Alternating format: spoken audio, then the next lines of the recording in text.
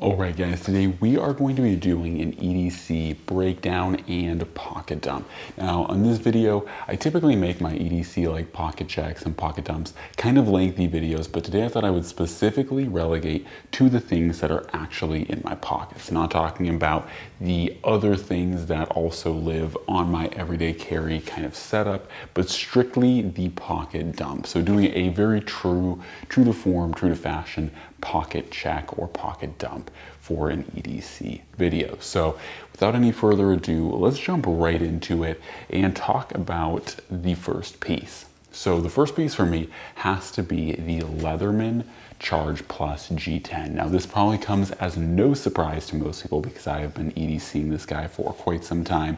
You guys can see all the love and wear on this guy, but it is still one of my favorite Leathermans out there, and I really do wish that they would make more G10 handled, or at least G10 outer handled knives, or multi-tools I should say, because I think that that is something that Leatherman could do that would be an interest to a lot of people. However, this is a discontinued model, and I will say I'm not making any guarantees or promises here, but I definitely am looking at picking up the Leatherman Arc once it becomes more readily available and once it becomes more mainstream. So definitely want to check it out. I know that there are a bunch of kind of, I know that there are a bunch of multi-tool enthusiast YouTube channels out there that are currently covering the Arc, and personally from what I see of the Leatherman Arc, I'm not like running out to buy one. However, I do think it is cool that they upgraded the steel of it from previously Leatherman's highest quality steel being S30V, as you guys can see on this one, to the CPM MagnaCut. I do think that's really cool, but there are a few things that I'm not necessarily super ecstatic about. One of them being that I really do like the old school style of having opening slots or holes. So on Leatherman multi-tools especially, you do a lot of cutting with them that is going to be right here on this back edge. So when you have things like thumb studs that can make cutting or interfere with your ability to use the knife to cut things. So anyways, I won't dig too much into Leatherman Arc because I don't have one to show, but don't be surprised if one ends up on the list or in the EDC rotation, because it does seem like at this point, in my opinion, a valid enough upgrade to jump to as opposed to the free series. I wasn't really excited about the free series, so I never really jumped ship to get the free series. But yeah, so anyways, moving on to the next piece of my actual factual pocket check. Smooth Precision Pens, pen or titanium pen. Now, unfortunately, for those who don't know, Smooth Precision Pens is going out of business, or they are closing their operation. I'm not entirely sure why. I will say there are a number of really solid titanium pen offerings out there from other companies, such as, gosh, I'm trying to think of them. Tactile Turn is one of them. I'm trying to think of another one. Big Idea Designs, there we go. And so there are quite a few competitors out there. But anyways, I have the Smooth Precision Pens pen or titanium pen, and I really like it. I have no issues with it. And I thought that these were overall pretty cool pens. I really like their action over companies like Tactile Turn, but unfortunately, they are closing their shop. Anyways, moving on to the next few pieces of kit, we have, of course, my flashlight. Especially as it gets darker and darker, the flashlight is more and more important, and I do have several other flavors of Phoenix lights, but I usually end up coming back to my Phoenix LD30 because it just seems to be one of my favorite lights.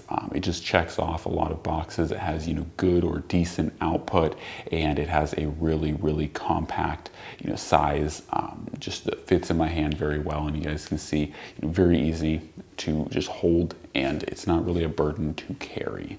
So I really do like the Phoenix LD30. I think it's just one of the hardest to beat flashlights out there. People ask me all the time, like, what is the best flashlight you can get? I really think the Phoenix LD30 is probably one of the best.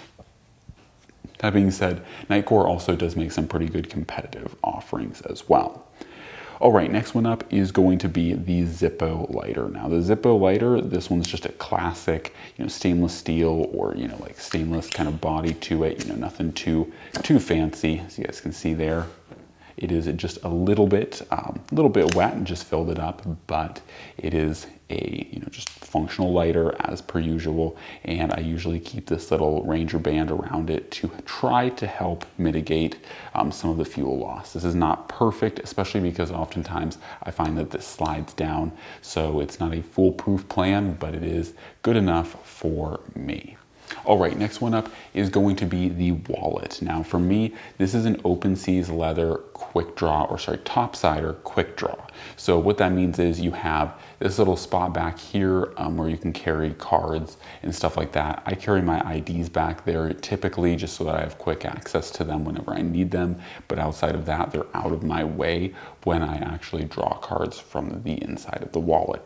As this wallet goes, I really like it. Open Seas Leather is one of those companies that I feel like there's a lot of kind of hyped up companies. A lot of brands get pushed on the YouTubes, and Open Sea Leather has been one of those that has, gotten their name out there. But genuinely, I do believe that they actually make a really decent product. And honestly, when I see big name YouTubers and others, promoting Open Sea Leather, it definitely makes me happy, because I would rather see Open Sea Leather out there as opposed to Ridge wallets, where Ridge is just basically rebranding cheap Alibaba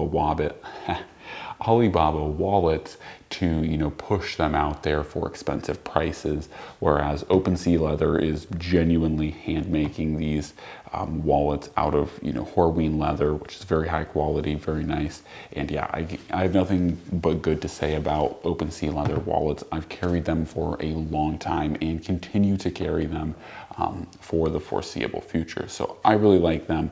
Once again, there's a lot of big YouTubers out there, both EDC and not EDC, that have promoted them, but I do genuinely believe that Open Seas Leather is a really quality, top-notch company, in my opinion. Like I said, I've never had a product from them that I've been disappointed in. All right, moving on to the next and kind of final realistic thing. Actually, before we get to this, we'll talk about this guy very briefly. This is my phone. Of course, it lives in my pockets as well. This is an Apple iPhone 12 Pro Max, as you guys can probably tell by the color and by the amount of cameras and stuff. So nothing super fancy here, but it's just a workhorse that just gets things done, and that's really all I need. All right, so that covers most of it, like I was trying to do, and trying to, but failing to flip this knife open. This is the final piece to my pocket dump, and this is an Emerson Bulldog. I was actually pretty impressed by the amount of subscribers when I first kind of teased a photo of the Bulldog out there. I was impressed by the amount of subscribers that immediately knew what this was. It was like, nice Emerson Bulldog. So I'm definitely impressed, and hats off to you guys. I definitely know my crowd likes Emersons, which is something that makes me happy, because I know a lot of the conventional kind of EDC snobs out there do not like Emerson knives at all. They think they're cheap, low quality knives that still use 154 cm, so how can they still be good? But I'm here to tell you guys, if you are a realistic user of your knife, the Emerson line of knives, whether it's the Bulldog, Commanders, Patriots, they're all really solid knives. Now I will say, you do want to be mindful of the 154 cm. The 154 is not going to be the best at like saltwater corrosion resistance, but it's not a bad steel. It is an old steel, but it is very well proven as well. So anyways, like I was saying, this is the Emerson Bulldog, and I really like it. I think the Bulldog is a unique mix between the kind of Emerson Commander style handle or mini-com handle and a kind of mini CQC7 style blade. And this is the first Emerson in my collection that has a true flat ground blade. And so what I mean by this is most of my Emersons have what you'd consider a V grind. So that means you still have a grind on each side, and the blade still comes to a reasonably centered point, and then your bevel is just on one side. This is truthfully a full chisel ground knife, so there's absolutely no work done on this half of the blade, and all of the work is done on your show side. So take that for what it's worth. It definitely is eccentric, it's definitely Emerson styled, but I think in the end it's actually a really cool product, and I really have enjoyed carrying mine. Now another kind of last little tidbit to the Emerson Bulldog for me, is that this one in particular is in their Thunder Wash or Thunderstorm finish. There we go. And so basically what that is a DLC on top of a stone wash. So it's a stone washed blade that's been DLC coated for extra corrosion resistance and primarily appearance. So I think it looks really cool. This is my first one or my first Emerson in Thunderstorm finish. But it is really cool to see nonetheless. So anyways, guys, hopefully you enjoyed taking a look at my realistic pocket dump, and hopefully you enjoyed me going over all of this equipment. As always, guys, God bless, and I'm out.